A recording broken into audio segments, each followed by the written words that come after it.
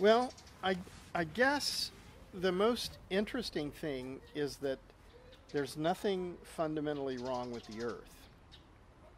So the natural ecological functions or the evolutionary trends which created the atmosphere, the hydrological cycle, soil fertility, biodiversity, they're fine. They're intact.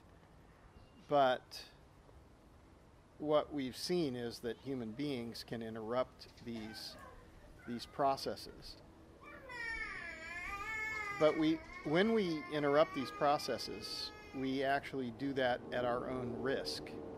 We don't actually hurt the earth over the long term.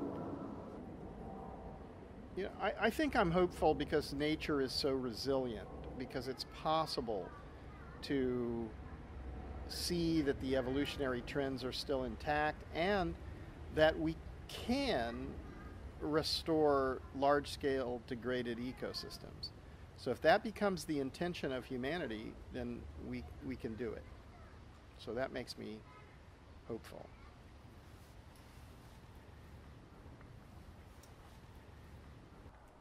Essentially, the camps allow us to bring people together in a safe space to work together to restore natural ecological function, to re-infiltrate and retain moisture in systems. So we've learned that it's possible to rehydrate dehydrated biomes.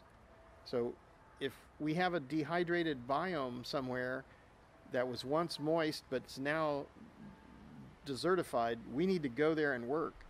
So what's the cheapest way and the most effective way to do that? Go there in a camp and everybody go and play and have fun, but do a little bit of work every day to rehydrate that biome. And we can also use that to grow organic soils, and we can use that to propagate and plant out the keystone species that have been lost. So this is a way for direct action by people all over the world to learn how to do it, and then to learn how to do it by doing it.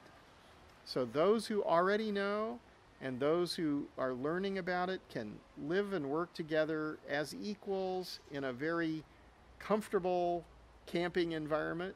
So it's not permanent, it's camp. But that means that when you restore an area, you can move the camp to a more degraded landscape and restore that, and then keep going. And through this method, humanity can restore the earth. And going to the United Nations conventions on combating desertification and climate change, I see no way forward for these giant projects. And so the only way we can restore the earth is we have to do it. So let's go camping, let's have fun, and let's restore the earth.